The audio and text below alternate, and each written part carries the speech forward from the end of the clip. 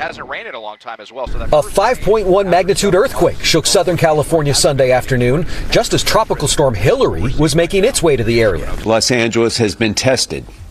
And once again today, so far, Los Angeles is passing that test with flying colors. The quake was centered near Ojai, north of Los Angeles, and no significant damage has been reported. The tremor came as rains from Tropical Storm Hilary moved into Southern California Sunday afternoon. There's really no way that what's going on in the storm would be affecting the rate of earthquakes.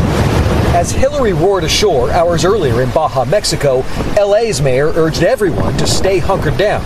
Stay safe, stay informed, and stay home.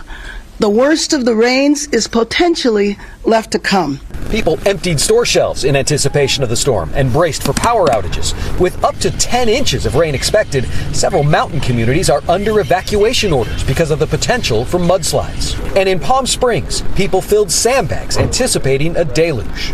It comes right over the mountain and just hits us.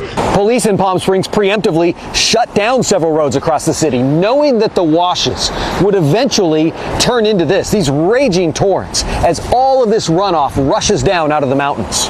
The desert goes from 0 to 100 quickly. The Palm Springs Fire Department has 11 swiftwater rescue crews staged. Hilary didn't dampen everyone's weekend plans.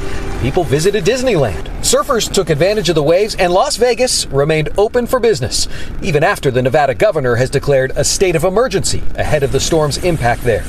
Jason Allen, CBS News, Palm Springs, California.